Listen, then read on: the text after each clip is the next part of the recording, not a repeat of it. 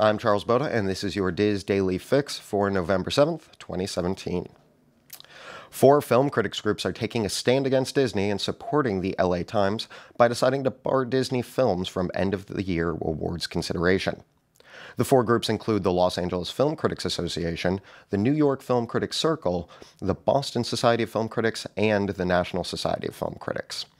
Their decision comes after a controversial move by Disney to keep LA Times critics from receiving the traditional advanced screenings of their films. Disney's decision was motivated by what they say was unfair coverage by the LA Times in a two-part series that portrayed a tense and complex relationship between Disney and the city of Anaheim. Disney has claimed that the Times coverage displayed a complete disregard for basic journalistic standards and was a biased and inaccurate series wholly driven by a political agenda. Disney has a substantial number of potential blockbusters coming to theaters, and their decision to remove advanced screening options from the LA Times has struck a nerve with film critics around the nation. The series reporter Daniel Miller had said that Disney never asked for a correction of his story. Now, after Disney revoked advanced screening privileges, the Times said it would still review Disney films as they became available to the public. And in a show of solidarity, many critics and organizations around the nation agreed to review the films on the same terms as the LA Times, waiting for public screenings and refusing to provide advanced reviews. The four associations banning Disney from awards consideration released a joint statement, acknowledging that it was admittedly extraordinary for them to take any action that might penalize film artists for decisions beyond their control. They went on to say, however, that Disney brought forth this action when it chose to publish the Times journalists, rather than express its disagreement with a business story via ongoing public discussion. Disney's response should gravely concern all who believe in the importance of free press, artists included. Now, Disney and 21st Century stocks both experienced a surge after news recently broke that Disney was in talks to purchase Fox's movie studio and other significant assets. According to CNBC, Disney was considering buying 21st Century Fox movie and TV production operations, the FX networks, the National Geographic TV cable groups, as well as Fox's enormous portfolio of international channels. Disney would have been prohibited from purchasing the Fox Broadcasting Company. FCC regulations don't allow for a single company to own more than one of the big four broadcast networks, and as you know, Disney already owns ABC. Disney's ownership of ABC News and ESPN could have made it difficult for them to take over Fox News and Fox Sports as well. I'm using the past tense there because Bloomberg has reported that their source close to the talks say that the talks are now over and the two companies couldn't reach an agreement.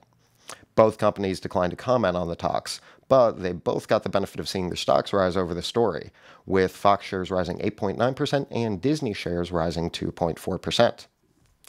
Now, guests frustrated with the occasional weather upsets in Disney parks could have some relief down the road. Disney just filed a patent to deal with the ever-present weather issues on property. The patents for a deployable shading structure that could be deployed manually or automatically, remain hidden when needed, and be themed to enhance shows or just its general surroundings. Now, the patent and pictures basically describe a pole-like structure with a deployable canopy housed in the interior, and sensors could monitor things like number of guests or weather conditions, like the presence of sun or rain, for automated release. Now, the canopy itself would be slightly water and air permeable to avoid catching the air like a giant kite, probably would be facing a bit upward like a cup of flour, and could be shaped to match its theme. Now, many patents are filed that never see the light of day, but given the issue of weather in the parks, especially the chaotic sun and rain of Orlando, this one could make the cut.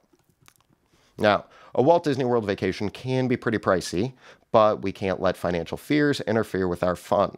In today's featured article, 5 Ways to Make the Cheapest Disney Vacation the Best, Mike Taylor gives you some insight on ways to cut costs without cutting enjoyment. Check that out today. Trending on the boards today is a thread where poster Purple Fern shares things I learned from my first trip to Walt Disney World.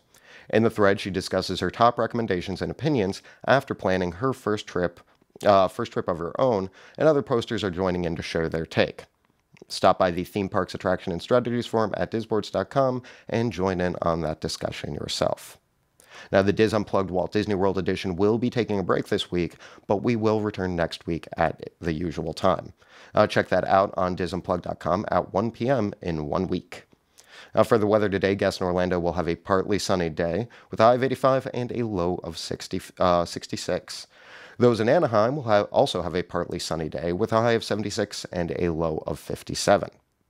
For information on everything I've covered, go to wdwinfo.com/dailyfix, and that will be it for me today. But join us again tomorrow for another installment of your Diz Daily Fix.